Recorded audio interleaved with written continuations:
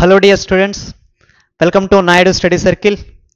So ఇవాల్టి class ఏంటంటే Navodaya and Sainik సంబంధించినటువంటి 9th class Navodaya and Sainik సంబంధించినటువంటి ఫిజిక్స్లో భాగంగా ఫోర్స్ అండ్ ప్రెజర్ అనే టాపిక్ నుంచి PYQs అండి, ప్రీవియస్ ఇయర్ క్వశ్చన్స్ అనమాట. ఫోర్స్ అండ్ ప్రెజర్ సంబంధించినటువంటి ఈ టాపిక్ సంబంధించి 9th class Navodaya and Sainik స్కూల్లో PYQs అనమాట, ఎగ్జామ్కి సంబంధించిన PYQs ఈరోజు మనం డిస్కస్ చేయబోతున్నాం. అయితే లేట్ చేయకుండా క్వశ్చన్స్ చూసేద్దాం. ఫస్ట్ క్వశ్చన్ ఒకసారి చూడండి. ఫస్ట్ క్వశ్చన్లో ఏముందంటే, ఫస్ట్ క్వశ్చన్ చూడండి, క్వశ్చన్ ఒకసారి చదువుతాను. Select the pair of contact forces from the following. ఏమడిగారు? Select the pair of contact forces. ఏమడిగారు? Contact forces. Contact ఫోర్సెస్ని select చేసుకోమన్నారు. అయితే ఆప్షన్స్ ఏమి ఇచ్చారు? ఆప్షన్స్ చూడండి ఒకసారి, ఆప్షన్స్ చూసుకుందాం. ఫస్ట్ పెయిర్ ఏంటేంటి? మస్కులర్ ఫోర్స్, ఏదైతే మనం మజిల్ ద్వారా ఉపయోగిస్తామో మస్కులర్ ఫోర్స్ అనేది. అలాగే నెక్స్ట్ వచ్చేసి ఏంటి? Magnetic force. ఏంటండి? మ్యాగ్నెటిక్ ఫోర్స్ అనమాట.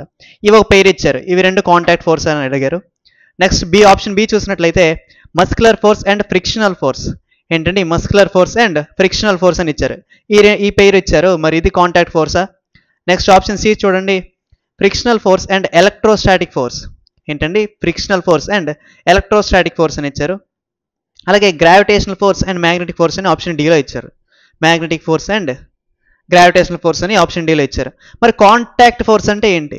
కాంటాక్ట్ ఫోర్స్ అంటే ఏంటంటే, ఏదైనా ఒక ఫోర్స్ అనేది ఆబ్జెక్ట్కి కాంటాక్ట్లో ఉన్నప్పుడు ఉపయోగించేదే. ఆబ్జెక్ట్కి కాంటాక్ట్లో ఉన్నప్పుడు ఏదైతే ఫోర్స్ అనేది అట్రాక్ట్ అవుతుందో, దాని మీద ఎగ్జర్ట్ అవుతుందో, సపోజ్ దీని మీద ఈ బ్లాక్ అనేది ఎలా ఉంది? కాంటాక్ట్లో ఉంది. కాంటాక్ట్ అంటే దానికి ఆనుకొని ఉంది, దానికి తగిలి ఉందని అనుకుందాం. ఓకేనా? దీనికి మధ్య కాంటాక్ట్ ఉంది. అయితే దీనిపైన ఎటువంటి ఫోర్స్ అనేది ఉంటే అది కాంటాక్ట్ ఫోర్స్ అవుతుంది అని అడిగారు అనమాట. ఏంటంటే ఈ ఫోర్స్ అనేది ఎలా ఉండాలి? రెండింటి మధ్య కాంటాక్ట్లో ఉండాలన్నమాట. ఆబ్జెక్ట్కి ఆ ఫోర్స్కి మధ్య ఎలా ఉండాలి? కాంటాక్ట్ ఉండాలి, రెండింటి మధ్య కనెక్షన్ ఉండాలన్నమాట. అయితే ఇందులో మనకి ఇచ్చిన ఆప్షన్స్ చూద్దాం. First muscular force. Muscular force అంటే ఏంటి? మనం ఉపయోగించేది ఏవైతే హ్యూమన్స్ మజిల్స్ ద్వారా ఉపయోగిస్తారో, హ్యూమన్స్ అనే కాదు మజిల్ ఉండేవారు, మస్కులర్ ఫోర్స్ అనేది మజిల్స్ ద్వారా ఉపయోగించే ఫోర్స్ అనేది ఎలా ఉంటుంది? మజిల్, మనం చేసే పని ఏదైనా సరే మన మజిల్తో చేస్తున్నామంటే ఖచ్చితంగా దీన్ని పట్టుకొని లాగాలనుకుందాం, ఏదైనా ఒక బాడీని పట్టుకొని లాగాలనుకుందాం. ఓకేనా? మనం ఉపయోగించేదే ఫోర్స్ మస్కులర్ ఫోర్స్. ఖచ్చితంగా లాగాలంటే ఏం చేయాలి? ఆబ్జెక్ట్ని మనం టచ్ చేయాలి. కాంటాక్ట్ అంటే టచ్ చేయడం అనమాట. దాన్ని టచ్ చేసి గట్టిగా పట్టుకొని అప్పుడు లాగితే కానీ అది రాదనమాట. అక్కడ ఉపయోగించిన ఫోర్స్ ఏది? Muscular force. సో ఖచ్చితంగా మస్కులర్ ఫోర్స్కి అయితే మనం కాంటాక్ట్లో టచ్ చేయాలి, ఆబ్జెక్ట్ని టచ్ చేయాలి అంటే ఆబ్జెక్ట్ అనేది ఖచ్చితంగా కాంటాక్ట్లో ఉండాలి. సో మస్కులర్ ఫోర్స్ అనేది కాంటాక్ట్ ఫోర్స్. కానీ మనకు అడిగింది ఏంటి? పెయిర్ ఆఫ్ కాంటాక్ట్ ఫోర్స్ అన్నారు. అంటే ఇచ్చిన పేరు రెండు కూడా కాంటాక్ట్ ఫోర్సే ఉండాలి. మరి రెండో ఫోర్స్ ఏంటంటే మ్యాగ్నెటిక్ ఫోర్స్. మ్యాగ్నెటిక్ ఫోర్స్ అంటే సపోజ్ రెండు మ్యాగ్నెట్స్ మధ్య ఫోర్స్ అనేది ఎలా ఉంటుంది? లైక్ ఛార్జెస్ అయితే ఏమవుతాయి? రెండు పైపులో ఒకే ఛార్జ్, సపోజ్ ఇది మ్యాగ్నెట్స్ అనుకుందాం. ఇవి రెండు మ్యాగ్నెట్స్, ఇది నార్త్ పోల్, ఇది సౌత్ పోల్, అలాగే ఇది సౌత్ పోల్, ఇది నార్త్ పోల్ అనుకున్నట్లయితే ఇవి రెండు సేమ్ పోల్స్ అనమాట. లైక్ పోల్స్ అంటాం కదా. లైక్ పోల్స్ అంటే రెండు ఒకే రకమైన పోల్. అయితే ఈ రెండింటి మధ్య ఫోర్స్ ఉంటుంది. ఏ రకమైన ఫోర్స్ ఉంటుంది? రెండింటి మధ్య ఏ రకమైన ఫోర్స్ ఉంటుంది అంటే, రెండు లైక్ ఛార్జెస్ ఉన్నప్పుడు, లైక్ పోల్స్ ఉన్నప్పుడు రిపల్సివ్ ఫోర్స్ అనేది ఉంటుంది అనమాట. ఏంటండి? రిపల్సివ్ ఫోర్స్ అంటే చూడగానే అవి రెండు ఆపోజిట్ డైరెక్షన్ వెళ్ళిపోతాయి అనమాట. ఇది బ్యాక్ వచ్చేస్తుంది, ఇది ఈ టైప్ వెళ్ళిపోద్ది అనమాట. ఇది ఈ డైరెక్షన్లో మూవ్ అయినట్టు అయితే అది ఆ డైరెక్షన్లో మూవ్ అయిపోద్ది అనమాట. ఒకవేళ దీని యొక్క పోల్స్ అనేవి మారిపోతాయి. సపోజ్ ఇది నార్త్ సౌత్ ఉంచి దీన్ని మనం రివర్స్ పొజిషన్లో పెట్టినట్లయితే, ఇక్కడ నార్త్ పోల్ ఇక్కడ సౌత్ పోల్ పెట్టినట్లయితే ఇవి రెండు ఆపోజిట్ అన్లైక్ పోల్స్ కాబట్టి, రెండు ఏమవుతాయి? అట్రాక్ట్ అవుతాయి అనమాట. ఇది ఇటు మూవ్ అవుద్ది, ఇది ఇటు మూవ్ అవుద్ది. అయితే ఈ రెండింటి మధ్య ఉండేది ఇక్కడ ఉన్నది మ్యాగ్నెటిక్ ఫోర్సే. మ్యాగ్నెట్ ఉపయోగించే ఫోర్స్ కాబట్టి మ్యాగ్నెటిక్ ఫోర్స్ అంటాం. ఇక్కడ ఉన్నది కూడా మ్యాగ్నెటిక్ ఫోర్సే. అయితే ఇక్కడ రిపల్సివ్, ఇక్కడ అట్రాక్టివ్ ఫోర్స్ ఉంది అనుకుందాం. ఏంటండి? ఇక్కడ రిపల్సివ్ ఫోర్స్, ఇక్కడ అట్రాక్టివ్ ఫోర్స్ ఉన్నాయి అనుకుందాం. అయితే ఈ రిపల్సివ్ ఫోర్స్ అయినా సరే, అట్రాక్టివ్ ఫోర్స్ అయినా సరే ఉపయోగించాలంటే ఖచ్చితంగా ఈ రెండు కాంటాక్ట్లో ఉండవలసిన అవసరం ఉందా? రెండు మ్యాగ్నెట్స్ అనేవి కాంటాక్ట్లో అంటే టచ్ అవ్వాల్సిన అవసరం ఉందా? టచ్ చేయకపోయినా సరే కొంచెం దగ్గరగా పెట్టినట్లయితే ఇక్కడ రిపల్సివ్ అవుద్ది, ఇక్కడ కొంచెం దగ్గరగా పెట్టినట్లయితే చాలా అట్రాక్టివ్ అవుద్ది. మరి దగ్గరగా పెడుతున్నాం కానీ దానికి టచ్ చేయట్లేదు. రెండు మ్యాగ్నెట్స్ మనం కాంటాక్ట్లో పెట్టట్లేదు. సో మరి కాంటాక్ట్లో పెట్టినప్పుడు వాటి మధ్య ఫోర్స్ అనేది కాంటాక్ట్ ఫోర్స్ అవుద్దా? ఖచ్చితంగా కాదు. వాటి మధ్య ఉండే ఫోర్స్ నాన్ కాంటాక్ట్ ఫోర్స్ అవుద్ది అనమాట. ఏ ఫోర్స్ అవుద్ది అంటే ఖచ్చితంగా నాన్ కాంటాక్ట్ ఫోర్స్ అవుద్ది. మనకేం అడిగారు? రెండు కాంటాక్ట్ ఫోర్స్, రెండు పేర్స్ కూడా కాంటాక్ట్ ఫోర్స్ అన్నారు. So muscular force contact force అయినప్పటికీ మ్యాగ్నెటిక్ ఫోర్స్ కాకపోవడం వల్ల ఈ పేర్ అనేది కాదు. నెక్స్ట్ చూద్దాం. అలాగే ఇక్కడ ఏమి ఇచ్చారంటే మస్కులర్ ఫోర్స్ ఇచ్చారు, అలాగే ఫ్రిక్షనల్ ఫోర్స్ ఇచ్చారనమాట. మస్కులర్ ఫోర్స్ అనేది ఇప్పుడే మాట్లాడుకున్నాం. మస్కులర్ ఫోర్స్ అనేది ఖచ్చితంగా కాంటాక్ట్ ఫోర్స్. మరి ఫ్రిక్షనల్ ఫోర్స్ సంగతి ఏంటి? ఫ్రిక్షనల్ ఫోర్స్ అంటే ఏంటంటే ఇలా చూడండి, ఏదైనా ఒక ఆబ్జెక్ట్ మోషన్లో ఉన్నప్పుడు, మోషన్ అంటే ఏంటంటే ఏదైతే ఆబ్జెక్ట్ అనేది దాని యొక్క పొజిషన్ని చేంజ్ చేసుకుంటుందో, ఆబ్జెక్ట్ అనేది దాని యొక్క పొజిషన్ అంటే ఏంటి? సపోజ్ ఆబ్జెక్ట్ అనేది ఇక్కడ ఉందనుకుందాం, ఇక్కడ ఏదో ఒక పొజిషన్లో ఉందనుకుందాం. ఈ పొజిషన్లో నుంచి ఇది ఇక్కడ వరకు వెళ్ళాలి. దీని యొక్క పొజిషన్ చేంజ్ అయినట్టేనా ఇక్కడున్న పొజిషన్ ఇక్కడ వరకు చేంజ్ అవుతుంది.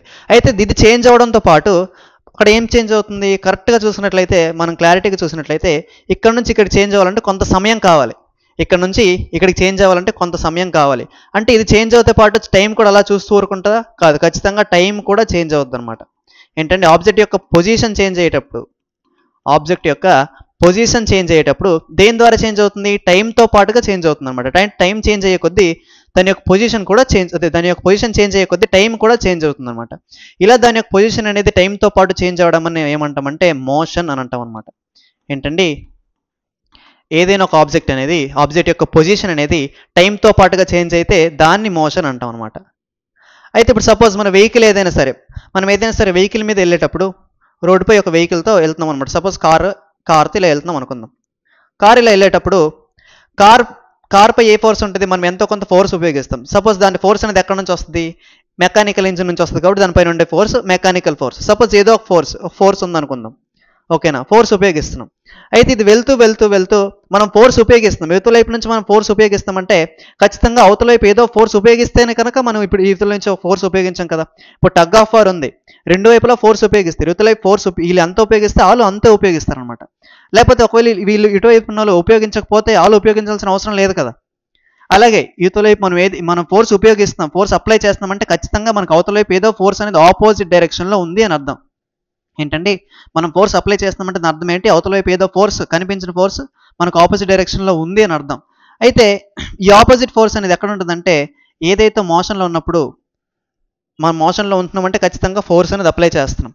అయితే మోషన్లో అప్లై చేస్తాం, ఖచ్చితంగా దానికి ఆపోజిట్ ఫోర్స్ ఏదైనా ఉందంటే ఆ ఫోర్స్ పేరే ఫ్రిక్షన్ అనమాట. Frictional force.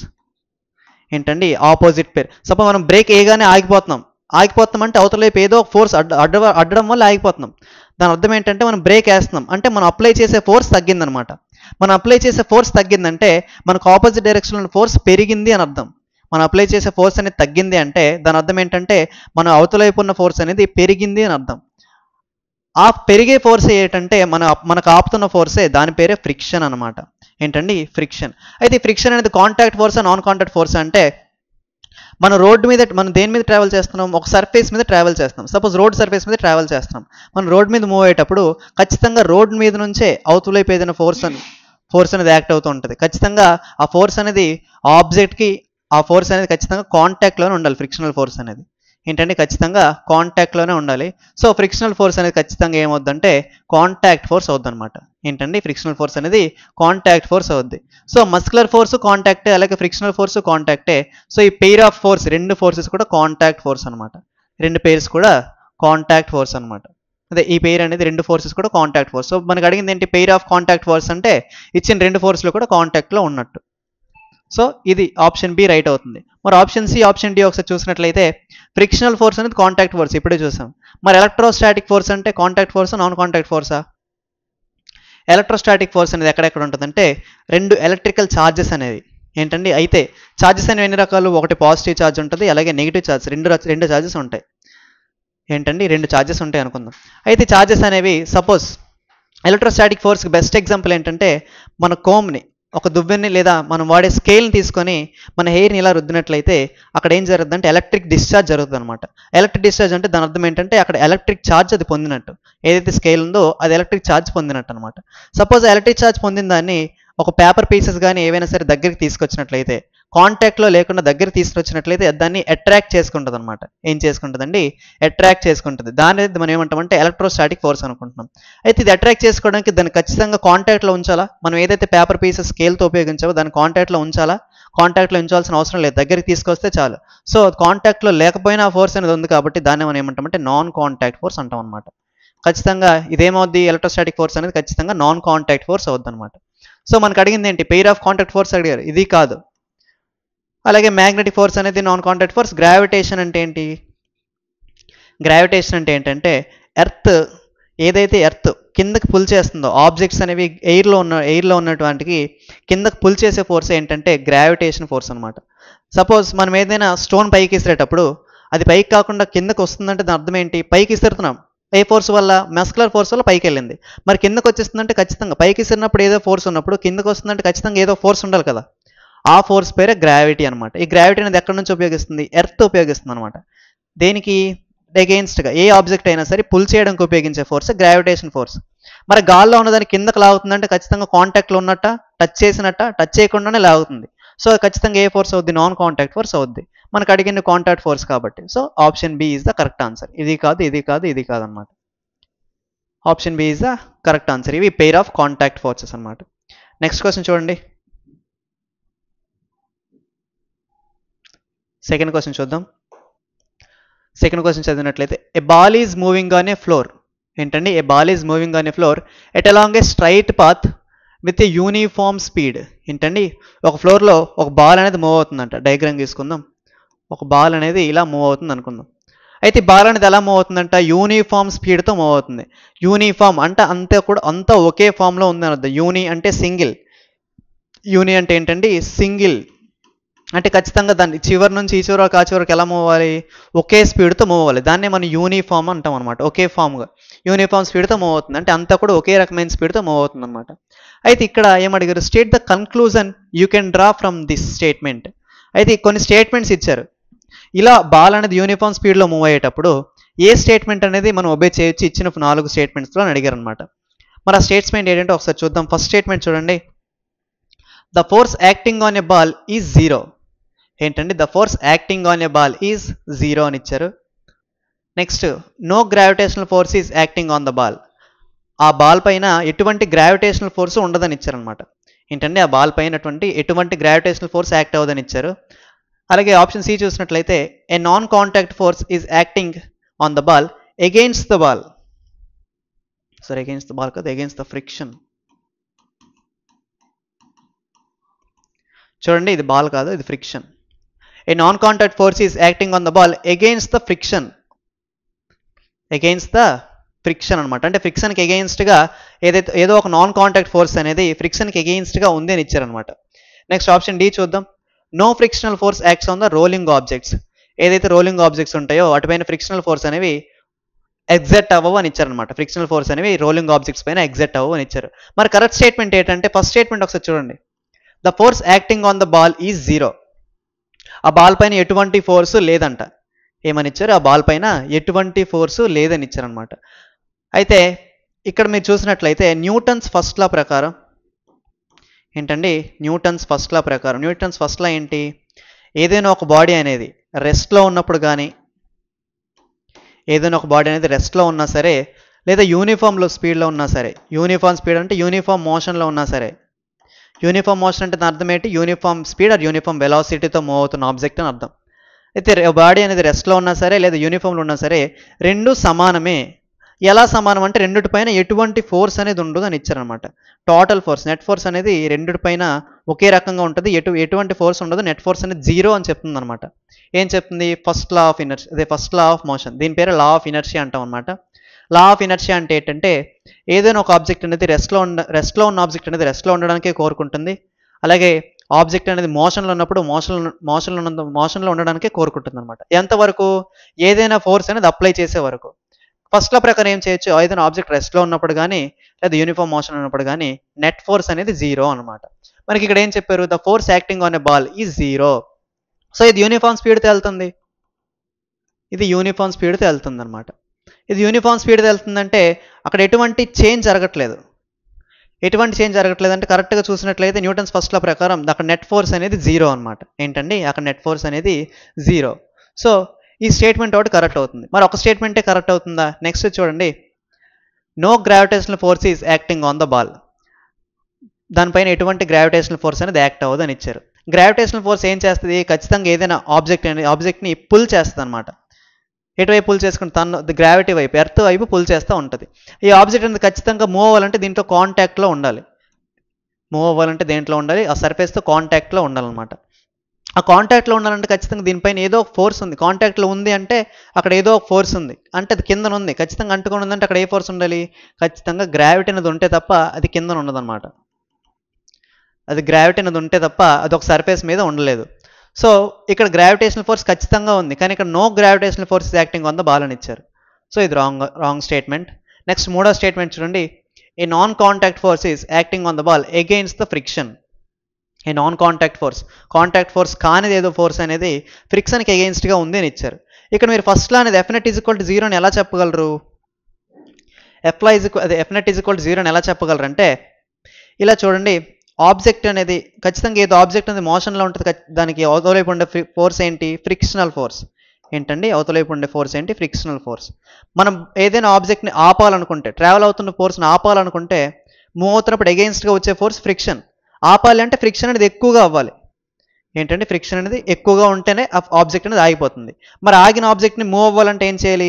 యువతల వైపు మనం ఏదో ఒక ఫోర్స్ని అప్లై చేయాలి. చూడండి ఒకసారి నీట్గా తీసుకుందాం. ఇది ఆబ్జెక్ట్, మూవ్ అవుతున్న ఆబ్జెక్ట్ అనుకుందాం. ఇది మూవ్ అవుతున్న ఆబ్జెక్ట్. ఇటువైపు నుంచి మనం ఫోర్స్ అప్లై చేస్తున్నాం. ఖచ్చితంగా అవతల వైపు ఏ ఫోర్స్ యాక్ట్ అవుద్ది? ఫ్రిక్షనల్ ఫోర్స్ యాక్ట్ అవుద్ది. ఏ ఫోర్స్ యాక్ట్ అవుద్ది? ఫ్రిక్షనల్ ఫోర్స్ యాక్ట్ అవుద్ది. ఇటువైపు నుంచి మనం ఫోర్స్ అప్లై చేస్తున్నాం, అవతల వైపు నుంచి ఫ్రిక్షనల్ ఫోర్స్ యాక్ట్ అవుతుంది. ఓకేనా? ఇక్కడ ఏమన్నారు? బాల్ అనేది ఖచ్చితంగా యూనిఫామ్ స్పీడ్లో ఉండాలంట. బాల్ అనేది ఎలా ఉంది? యూనిఫామ్ స్పీడ్లో ఉందన్నమాట. బాల్ అనేది ఎలా ఉంది? యూనిఫామ్ స్పీడ్లో ఉంది. యూనిఫామ్ స్పీడ్ అంటే దాని అర్థం ఏంటంటే దానిపైన ఎటువంటి ఫోర్స్ లేదు. ఎటువంటి ఫోర్స్ లేదు అంటే దాని అర్థం ఏంటంటే ఈ ఫోర్స్, మనం ఉపయోగించే ఫోర్సు అలాగే అవతల వైపు ఫ్రిక్షనల్ ఫోర్స్ రెండు ఈక్వల్ అయిపోయాయి అనమాట. మనం ఎంతైతే ఫోర్స్ ఉపయోగిస్తున్నామో అవతల వైపు ఫ్రిక్షనల్ ఫోర్స్ కూడా అంతే రకంగా ఉపయోగిస్తుంది. సో ఎఫ్ నెట్ క్యాలిక్యులేట్ చేసినట్లయితే ఈ ఫోర్స్ ఈక్వల్ అవుతుంది. ఖచ్చితంగా ఈ రెండు ఈక్వల్ ఫోర్స్ అయినప్పుడు రెండిటి వైపు నెట్ ఫోర్స్ అంటే ఎలా క్యాలిక్యులేట్ చేస్తారు? దీంట్లో ఇది మైనస్ చేసినట్లయితే F - F = 0. So F net అనేది ఖచ్చితంగా అవుతుంది? 0 అవుతుంది అన్నమాట. ఎందుకు అవుతుంది? అవతల వైపు ఫ్రిక్షన్ యాక్ట్ అవుతుందంటే ఖచ్చితంగా ఇవతల వైపు ఏదో ఫోర్స్ ఉపయోగిస్తున్నాం. అయితే ఫోర్స్ అనేది మనం ఏదైనా కాంటాక్ట్లో ఉండి ఉపయోగిస్తున్నామా? లేదు. కాంటాక్ట్ లేకుండా ఉపయోగిస్తున్నాం కదా, ఖచ్చితంగా అవుతుంది? నాన్ కాంటాక్ట్ ఫోర్స్ అవుతుందన్నమాట. సో ఆప్షన్ సి కరెక్ట్ అవుతుంది, అలాగే ఆప్షన్ ఏ కూడా కరెక్ట్ అవుతుంది. ఇక్కడ చూసినట్లయితే no frictional force acts on the rolling objects.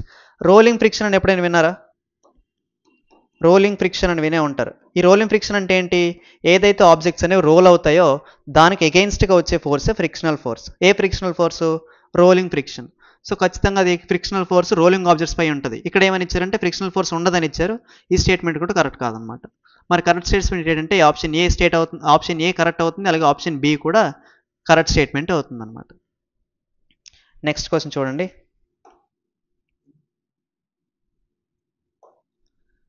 Which one not the unit of pressure? Which one of the following is not the unit of pressure?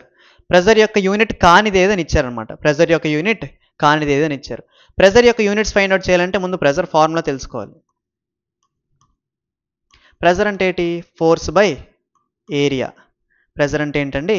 Pressure formula ఏంటి? Force by area. So దీని ద్వారా units రాసినట్లయితే force యొక్క units ఏంటి? Force యొక్క SI units వచ్చేసరికి Newton అనమాట. Force యొక్క SI units ఏంటి? న్యూటన్. మరి ఏరియా యొక్క యూనిట్స్ ఏంటి? ఏరియా యొక్క SI యూనిట్స్ వచ్చేసరికి మీటర్ స్క్వేర్. ఏంటండి ఏరియా యొక్క SI యూనిట్స్ ఏంటి? Metre square. మీటర్ స్క్వేర్ ఏంటంటే సపోజ్ ఏరియా అంటే ఏంటి? Length into breadth. లెంత్ అంటే ఖచ్చితంగా SI యూనిట్స్ ఏమవుద్ది? మీటర్స్ అవుద్ది. బ్రెడ్త్ అంటే ఖచ్చితంగా SI యూనిట్స్ ఏమవుద్ది? మీటర్సే అవుద్ది. So metre into metre square అనమాట. అలాగే ఫోర్స్కి మనకు తెలుసు న్యూటన్ పర్ మీటర్ స్క్వేర్. ఈ న్యూటన్ పర్ మీటర్ స్క్వేర్స్ అనేది ఒక యూనిట్ అయితే దీనిపైకి ఇది కింద డెనామినేటర్లో ఉన్నటువంటి m² అనేది న్యూమినేటర్లోకి తీసుకెళ్తే ఏమవుద్ది? దాని యొక్క పవర్లో నెగిటివ్ యాడ్ అవుద్ది అనమాట. దాని పవర్ ఎంత ఉంది? 2 ఉంది. పైకి వచ్చేసరికి న్యూటన్ ఇంటూ మీటర్ స్క్వేర్ అవుద్ది అనమాట. న్యూటన్ పర్ మీటర్ స్క్వేర్ అనేది Newton into metre power of -2, m metre power of -2. ఇది ఒక యూనిట్ అవుద్ది. అలాగే ఈ న్యూటన్ ఇంటూ -2 అనేది SI యూనిట్స్లోకి వచ్చేసరికి పాస్కల్ అంటాం అనమాట. ప్రెజర్ యొక్క యూనిట్ ఏంటంటే న్యూటన్ పర్ మీటర్ స్క్వేర్ అనేది SI యూనిట్స్లో రాస్తే దాని పేరే పాస్కల్. ప్రెజర్ యొక్క SI యూనిట్ ఏంటి? పాస్కల్. నెక్స్ట్ ఇంకేమి ఇచ్చారు? దీన్ని సీజియస్లో రాసినట్లయితే ఈ ప్రెజర్ యొక్క యూనిట్స్ అనేవి సీజియస్లో రాసినట్లయితే ఫోర్స్ యొక్క సీజియస్ యూనిట్స్ ఏంటి?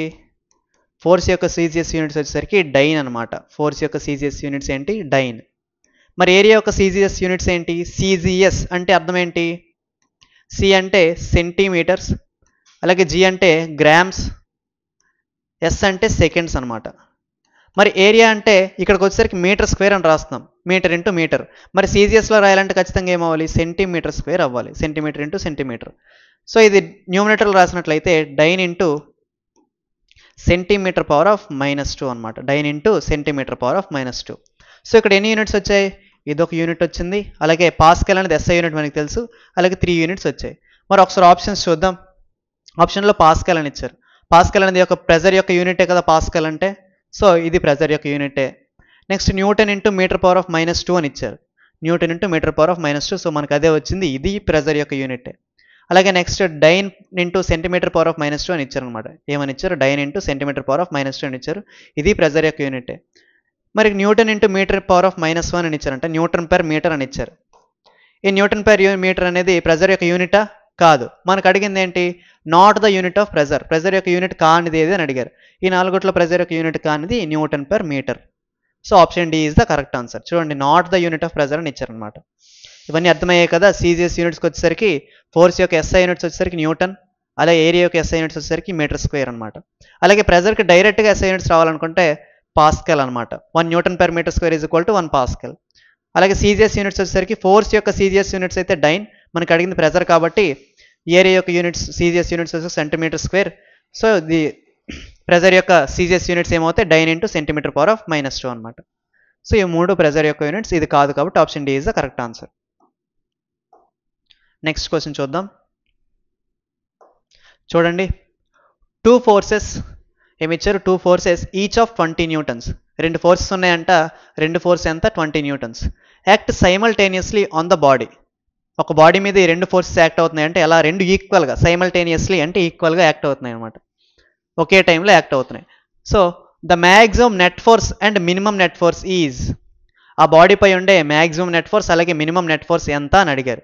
ఏంటంటే బాడీపై ఉండే మ్యాక్సిమం నెట్ ఫోర్స్ అలాగే మినిమం నెట్ ఫోర్స్ ఎంత అని అడిగారు. మ్యాక్సిమం నెట్ ఫోర్స్ కావాలంటే ఏం చేయాలి, మనం ఉపయోగించే ఫోర్స్ అనేది అంతా కూడా ఒకే డైరెక్షన్లో ఉపయోగించాలన్నమాట. మ్యాక్సిమం నెట్ ఫోర్స్ కావాలంటే ఏం చేయాలి, మనం ఉపయోగించే ఫోర్స్ అంతా కూడా ఒకే డైరెక్షన్లో ఉపయోగించాలి, అంతా కూడా ఒకే డైరెక్షన్లో ఉండాలి. సో మనం ఉపయోగించే ఎన్ని ఫోర్సెస్ అనమాట, 2 ఫోర్సెస్, F1 F2 అనుకుందాం. F1 ఎంత ఇచ్చారు, 20, ఈచ్ వన్ 20 న్యూటన్స్ అని ఇచ్చారు, ఇది 20 న్యూటన్స్ అలాగే ఇది 20 న్యూటన్స్. సో 2 కలిపి 20 + 20 ఎంత అయింది, ఇటువైపు మనం మ్యాక్సిమం కావాలంటుంటే అంతా ఒకే వైపు నుంచి ఉపయోగించాలి కాబట్టి మ్యాక్సిమం న్యూటన్స్ వచ్చేసరికి 20 + 20 ఎంత అయింది, 40 న్యూటన్స్ అయింది. సో మ్యాక్సిమం న్యూటన్స్ వచ్చేసరికి, మ్యాక్సిమం ఫోర్స్ వచ్చేసరికి 40 న్యూటన్స్. అలాగే మనకు కావాల్సిన మ్యాక్సిమంతో మినిమం కావాలన్నమాట. మినిమం న్యూటన్స్ కావాలంటే 2 వైపులా ఈక్వల్ ఫోర్స్ ఉండాలి. 2 ఫోర్స్ ఉన్నాయి కాబట్టి 2 ఎలా ఉండాలి, ఆపోజిట్ డైరెక్షన్లో ఉండాలన్నమాట. సో ఇటువైపు F1 అనుకుంటే ఇటువైపు F2 యాక్ట్ అవుతుంది అనుకుందాం. F1 ఎంత ఉంది, 20 న్యూటన్స్, అలాగే F2 ఎంత ఉంది, 20 న్యూటన్స్. మనకి ఫోర్స్ కావాలంటే, నెట్ ఫోర్స్ కావాలంటే ఏం చేస్తాం, రెండింటిని యాడ్ చేస్తాం. అయితే యాడ్ చేసేటప్పుడు ఇక్కడ చూడండి, ఫోర్స్ అనేది వెక్టార్ క్వాంటిటీ, అంటే ఫోర్స్ ఖచ్చితంగా డైరెక్షన్ ఉపయోగించాలి. ఇది పాజిటివ్ డైరెక్షన్, ఇలా వెళ్తే పాజిటివ్ డైరెక్షన్, ఇలా వస్తే నెగిటివ్ డైరెక్షన్ అనుకుందాం. ఇలా ఉపయోగించే ఫోర్స్ ఎంత, 20 న్యూటన్స్.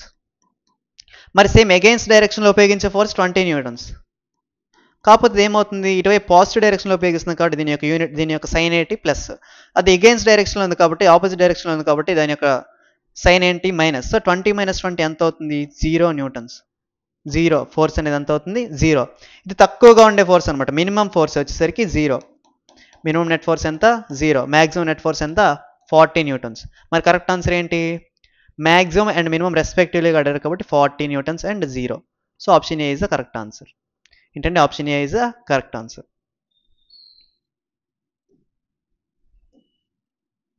నెక్స్ట్ క్వశ్చన్ చూడండి, which one of the following is the contact force. అంటే ఇచ్చిన ఆప్షన్స్లో కాంటాక్ట్ ఫోర్స్ ఏది అని అడిగారు అనమాట. ఏంటండి, ఇచ్చిన 4 ఆప్షన్స్లో కాంటాక్ట్ ఫోర్స్ ఏది అని అడిగారు. మరి ఆప్షన్స్ చూద్దాం. ఎలక్ట్రోస్టాటిక్ ఫోర్స్ అనేది కాంటాక్ట్ ఫోర్సా, ఇందాకలే చూసాం. కాంటాక్ట్లో లేకపోయినా సరే స్కేల్కి పీస్ ఆఫ్ పేపర్కి ఇందాకలే చూసాం కదా, కాంటాక్ట్లో లేకపోయినా సరే ఎలక్ట్రోస్టాటిక్ ఫోర్స్ అనేది ఉంటుంది. సో ఇది non contact force. Magnetic force, contact force, non contact force. 2 magnets అనేవి కాంటాక్ట్లో లేకపోయినా సరే అటు మధ్య అయితే, లైక్ పోల్స్ అయితే రిపల్సివ్ ఫోర్స్, అన్లైక్ పోల్స్ అయితే అట్రాక్టివ్ ఫోర్స్ ఉంటుంది. ఇది ఖచ్చితంగా కాంటాక్ట్లో ఉండాల్సిన అవసరం లేదు, నాన్ కాంటాక్ట్ ఫోర్స్ అనమాట. అలాగే నెక్స్ట్ వచ్చేసి ఫ్రిక్షనల్ ఫోర్స్. ఫ్రిక్షనల్ ఫోర్స్ అనేది ఖచ్చితంగా ఎలా ఉండాలి, ఏదైతే ఆబ్జెక్ట్ అనేది మూవ్ అవుతుందో దానికి ఆపోజిట్లో ఉండాలి. అయితే ఆపోజిట్లో ఎప్పుడు ఉంటుంది, రోడ్డు దగ్గర ఉంటుంది అనమాట. ఎక్కడ ఉంటుంది? ఖచ్చితంగా దీని కాంటాక్ట్లోనే ఉంటుంది అనమాట. ఏదైతే ఆబ్జెక్ట్ అని మూవ్ అవుతుందో దాని కాంటాక్ట్లో ఉండే ఫోర్స్ ఫ్రిక్షనల్ ఫోర్స్. సో ఇది contact force. Next gravitational force అనేది ఖచ్చితంగా తెలిసిందే మనకి, ఖచ్చితంగా ఏంటవుతుంది? నాన్ కాంటాక్ట్ ఫోర్స్ అవుతుంది అనమాట. సో మనకు అడిగింది ఏంటి? Which one is the contact force among the following అన్నాడు. ఈ 4 కాంటాక్ట్ ఫోర్స్ వచ్చేసరికి frictional force. Option C is the correct answer అనమాట.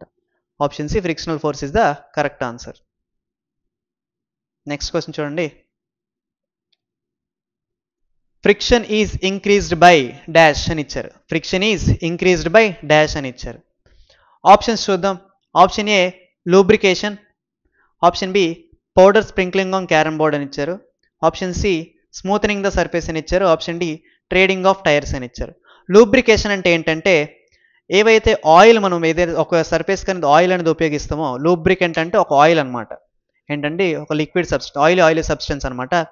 ఈ సబ్స్టెన్స్ అనేది ఎక్కడైతే రాస్తున్నామో దాన్ని మనం ఏం చేసినట్టయితే లూబ్రికేట్ చేసినట్టు అనమాట. ఇప్పుడు సపోజ్ మనం సైకిల్ చైన్కి రాస్తాం, గ్రీజ్ రాస్తాం కదా, అలా సైకిల్ చైన్ ఎందుకు రాస్తాం? ఈజీగా మూవ్ అవ్వాలి, ఇంకా కొంచెం అది ఫ్రీగా మూవ్ అవ్వడానికి మనం ఏం చేస్తాం? ఆ గ్రీజ్ అనేది రాస్తాం. ఖచ్చితంగా అలాంటి వాటిని ఏమంటాం? లూబ్రికేషన్ అంటాం అనమాట. లూబ్రికెంట్ ఆయిల్ ద్వారా వాడుతున్నాం కాబట్టి దాన్ని ఏమంటాం? లూబ్రికేషన్ అంటాం. అయితే అది ఎందుకు చేస్తామంటే ఫ్రిక్షన్ని డిక్రీజ్ చేయడానికి చేస్తాం అనమాట. లూబ్రికెంట్ ఆయిల్ అనేది ఈజీగా ఆయిల్ సర్ఫేస్లో మనం ఎక్కువగా జారుతామా లేదా నీట్గా నడవగలమంటే ఆయిల్ సర్ఫేస్లో ఖచ్చితంగా జారిపోతామంటే అక్కడ ఏం లేదు, ఫ్రిక్షన్ అనేది లేకపోవడం వల్ల.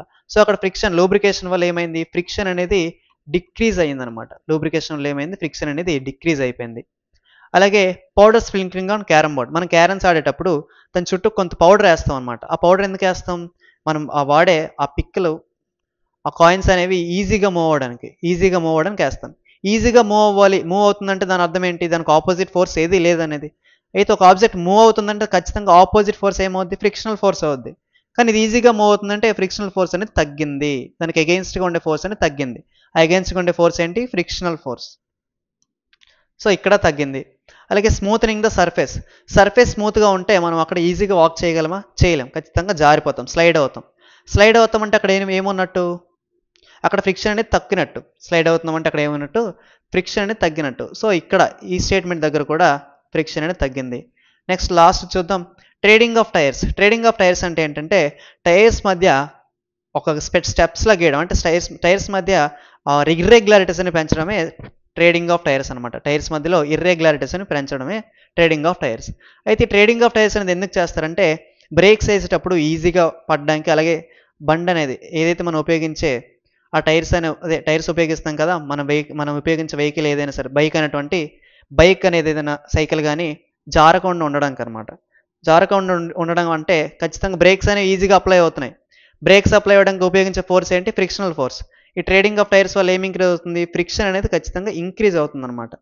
ఇర్రెగ్యులారిటీస్ వల్ల. ఇర్రెగ్యులారిటీస్ ఎక్కడ ఉంటే అక్కడ ఏముంటాయి?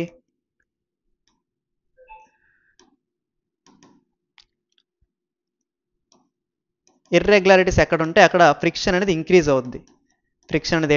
ఇంక్రీజ్ అవుద్ది అనమాట. సో ఇక్కడ ఇర్రెగ్యులారిటీస్ ఉన్నట్లయితే ఫ్రిక్షన్ అనేది ఖచ్చితంగా ఏమవుద్ది? ఇంక్రీజ్ అవుద్ది. సో ఈ 3 స్టేట్మెంట్లో ఫ్రిక్షన్ అనేది డిక్రీజ్ అవుతుంది, ఇక్కడ మాత్రం ఫ్రిక్షన్ ఇంక్రీజ్ అవుతుంది. సో ఫ్రిక్షన్ ఇంక్రీజే మనకు అడిగారు కాబట్టి option D is the correct answer. Friction is increased by trading of tyres. Option D is the correct answer. Next question చూద్దాం. చూడండి. ఏ gas field balloon moves up because. A gas field balloon అనేది, ఒక gas fill చేసినటువంటి balloon అనేది వదలగానే ఏమవుతుంది? పైకి వెళ్ళిపోతుంది అనమాట. ఆ పైకి వెళ్ళడం గల కారణం ఏంటి అని అడిగారు. ఏంటంటే ఆ పైకి వెళ్ళడం గల కారణం ఏంటి అని అడిగారు. ఆప్షన్స్ చూద్దాం. Gravity does not act on the balloon. Gravity అనేది ఆ బెలూన్ పైన పూర్తిగా గ్రావిటీ అనేది ఉండదా? అది ఎగురుతుంది. ఎంతవరకు ఎగురుతుంది? దానిపైన ఎయిర్ అంతా ఉన్న వరకు ఎగురుతుంది. కానీ కొంత సమయానికి ఏటవుద్ది? ఎంతైతే పైకి వెళ్ళి కిందకు వచ్చేస్తుంది అంటే ఖచ్చితంగా ఏ ఫోర్స్ యాక్ట్ అవుతుంది? దానిపైన గ్రావిటీ యాక్ట్ అవుతుంది. ఆ బెలూన్ అనేది కిందకు వచ్చిందంటే ఖచ్చితంగా ఏ ఫోర్స్ ఉన్నట్టు? గ్రావిటేషన్ ఉన్నట్టు. సో ఈ స్టేట్మెంట్ అనేది కరెక్ట్ అవుద్దా? Gravity does not act on the balloon పైన పూర్తిగా గ్రావిటీ లేదని ఇచ్చారు. సో ఇది రాంగ్ స్టేట్మెంట్. నెక్స్ట్ స్టేట్మెంట్ చూడండి. There is no frictional force on the ball. Frictional force on the balloon. దానిపైన ఫ్రిక్షనల్ ఫోర్స్ అనేది లేదని ఇచ్చారు. దానిపైన ఎటువంటి ఫ్రిక్షనల్ ఫోర్స్ అనేది లేదు అని ఇచ్చారనమాట. దానిపైన ఫ్రిక్షనల్ ఫోర్స్ ఉంటుందా? ఫ్రిక్షనల్ ఫోర్స్ అనేది ఎప్పుడు ఉంటుంది? మూవింగ్ ఆబ్జెక్ట్స్ మధ్య ఉంటుంది. So option B is the correct answer. దానిపైన ఎటువంటి ఫ్రిక్షనల్ ఫోర్స్ అనేది ఉండదు. ఏంటండి? ఫ్రిక్షనల్ ఫోర్స్ అనేది ఉండదు. అలాగే upward force on the balloon is more than the gravity. Gravity కన్నా ఎక్కువ ఉండాలంటే ఏమేమవుద్ది? అది ఖచ్చితంగా ఎస్కేప్ వెలాసిటీ అవుద్ది. ఎస్కేప్ వెలాసిటీ ఎంత ఉండాలి? సపోజ్ పోనీ యాక్సిలరేటెడ్ డ్యూ టు గ్రావిటీ ఎంత? 9.8 మీటర్ పర్ సెకండ్ స్క్వేర్. అయితే దీనికైనా ఎక్కువగా ఉంది అని ఇచ్చారనమాట. ఏంటండి, దాని యొక్క వెలాసిటీ దీనికన్నా ఎక్కువగా ఉంది అని ఇచ్చారనమాట. ఎక్కువగా లేదు కాబట్టి కొంత సమయానికి అది కింద పడిపోతుంది అనమాట. సో ఈ స్టేట్మెంట్ రాంగ్ అవుతుంది. Upward force on the balloon more than the friction అని ఇచ్చారు. ఫ్రిక్షన్ కన్నా దాని యొక్క అప్వర్డ్ ఫోర్స్ అనేది ఎక్కువగా ఉందన్నమాట. అక్కడ ఫ్రిక్షన్ లేనప్పుడు దాని యొక్క అప్వర్డ్ ఫోర్స్ ఎలా ఎక్కువగా ఉంటుంది? సో ఇది రాంగ్ ఆన్సర్. కరెక్ట్ స్టేట్మెంట్ ఏంటంటే దానిపైన ఎటువంటి ఫ్రిక్షనల్ ఫోర్స్ లేదు. నెక్స్ట్ క్వశ్చన్ చూడండి. 2 thermocol balls held close to each other move away because of. 2 thermocol balls అనేవి క్లోజ్గా తెస్తే అవి ఎవేగా మూవ్ అవుతాయి, అంటే రిపల్సివ్ అవుతాయి. ఏమవుతాయండి? రిపల్సివ్ అవుతాయి. ఈ ఫోర్స్ మనం ఏమంటాం? ఎలక్ట్రోస్టాటిక్ ఫోర్స్ అంటాం. ఏమంటామండి? Electrostatic force. So option B is the correct answer. 9th question చూడండి. The handle of cricket bat is usually rough to. మన క్రికెట్ బ్యాట్ హ్యాండిల్ అనేది ఎలా ఉంటుంది? రఫ్గా ఉంటుంది అనమాట. సర్ఫేస్ అంతా కూడా రఫ్గా ఉంటుంది. అయితే రఫ్గా ఉండడం గల కారణం ఏంటి? అయితే రఫ్గా ఉండడం వల్ల దాని యొక్క బెనిఫిట్ ఏంటి అని అడిగారు అనమాట. చూడండి ఆప్షన్స్లో ఏమి ఇచ్చారు? రఫ్గా ఉండడం వల్ల మోర్ రన్స్ ఎక్కువగా వస్తాయా? ఆ బ్యాట్ యొక్క రఫ్గా ఉండడం, బ్యాట్ యొక్క హ్యాండిల్ అనేది రఫ్గా ఉండడం వల్ల రన్స్ ఎక్కువగా వస్తాయా? కాదు. Get ball on the bat, అది రఫ్గా ఉండడం వల్ల బాల్ అనేది డైరెక్ట్గా బ్యాట్కి వచ్చి తగులుతుందా? కాదు. డిక్రీజ్ ఫ్రిక్షన్, ఫ్రిక్షన్ డిక్రీజ్ అయితే ఏమవుద్ది? ఆ బ్యాట్ ఖచ్చితంగా వెళ్ళిపోద్ది, మన చేతుల నుంచి జారిపోయి వెళ్ళిపోద్ది అనమాట. సో ఇది కాదు. ఇంక్రీజ్ ఫ్రిక్షన్, ఫ్రిక్షన్ ఎక్కువగా ఉండడం వల్ల ఆ సర్ఫేస్ అనేది రఫ్గా ఉండడం వల్ల ఈజీగా గట్టిగా పట్టుకోవడానికి ఉపయోగపడుతుంది. అంటే దాని అర్థం ఏంటి? ఫ్రిక్షనల్ ఫోర్స్ అనేది ఎక్కువగా ఉందని అర్థం. సో కరెక్ట్ స్టేట్మెంట్ ఏంటంటే ఇంక్రీజ్ ఫ్రిక్షన్. బ్యాట్ యొక్క హ్యాండిల్ రఫ్గా ఉండడం వల్ల బెనిఫిట్ ఏంటంటే ఫ్రిక్షన్ అనేది ఎక్కువగా ఉండడం వల్ల మనం గట్టిగా పట్టుకోవచ్చు అనమాట. So option D is the correct answer.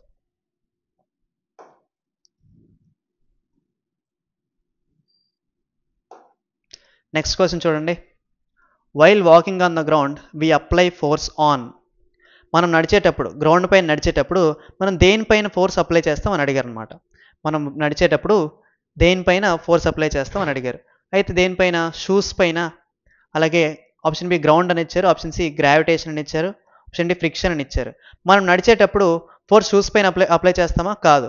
Shoes అనేవి మనతో పాటే ఉంటాయి అనమాట. మన లెగ్ ఎలాగో షూ వేసుకున్నప్పుడు మనతో పాటు మనలో ఒక పార్ట్ అయిపోతుంది అనమాట.